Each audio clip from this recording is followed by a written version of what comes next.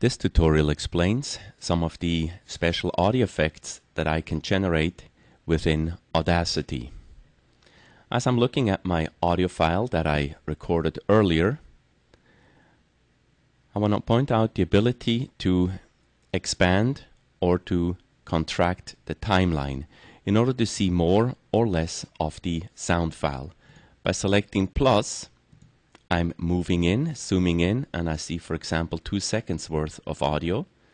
And as I'm selecting minus, I'll see more, in this example, 8 seconds worth of my audio. This can be important as I perhaps want to eliminate a specific noise within the audio, and zooming in allows me to visually see some of these noise peaks much better. Any change I would like to make in terms of adding an effect or generating an audio overtone has to be done by selecting with the selection tool all or part of the audio file that I want to manipulate. So I've selected approximately about 3 something seconds here at the beginning of my audio file. Now I can go into generate, which is not necessarily editing my audio file, but overimposing, for example, silence. And you can see that my audio file has been completely eliminated, and that, for example, allows me to clean up certain areas of an audio file. I'm going to keep on doing in order to show you the next one. Or here I have the option to overimpose white noise. So now I have the option to overimpose white noise.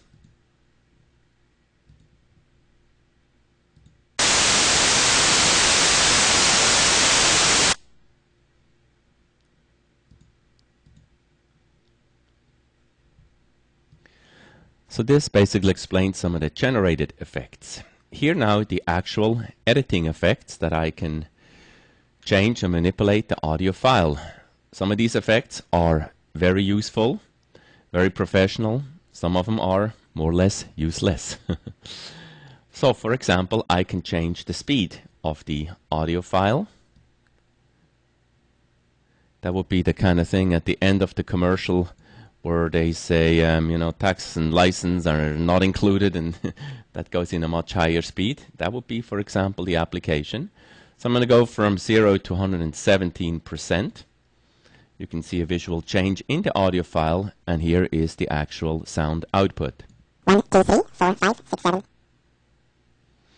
And by the way, it's only playing back the area that I have highlighted. If I deselect the highlight, 1, 2, 3, 4, 5, 6, 7. 8, 9, 10, 11, 12, you can see the difference. Then going into an other effect, for example, I can change the pitch. I can go way low, right here, percentage changes, down. And let's see what that sounds like. 1, 2, 3, 4, 5, 6, 7. For example. And I have other effects, fade in and fade out, very helpful effects. If I'm mixing, for example, my sound file with, or my voice file with a music in order to create a little intro loop or a little exit loop. So I can do a fade in or a fade out, and you can see already the visual change. 1, 2, 3, 4, 5, 6, 7. Until my voice completely disappears. And here are again a whole list of other effects that I would invite you to explore, try them all out. Here is a fun one. Those of you that were or that are old enough, in the 80s there was kind of this Christian witch hunt on backwards masking in rock music lyrics. And so here is actually the tool to do it, the reverse. So that was me backwards. Again, all these special effects are located right here. In addition, I want to point out the ability to manipulate the sound file with some of the other tools, like what we call the envelope tools. The envelope tool allows, for example, let me expand this a little bit, to create a volume manipulation on both channels by double-clicking and adding certain manipulation points. I can now increase or decrease the volume of any area of my sound file. This is what this would sound like. 1, 2, 3, 4, 5, 6, 7. So I can create various fading in and fading out options. This can be very helpful, again, if I want to mix my sound file, my voice, so to speak, with a music file that I want to blend in and blend out in the background, for example, during an interview. And as mentioned, there are other special effects tools and other functions in this menu group that I don't need to explain in detail. I do want to point out that Audacity has an excellent help file, a very good menu that's a help menu that is divided up into all the specific toolbar areas.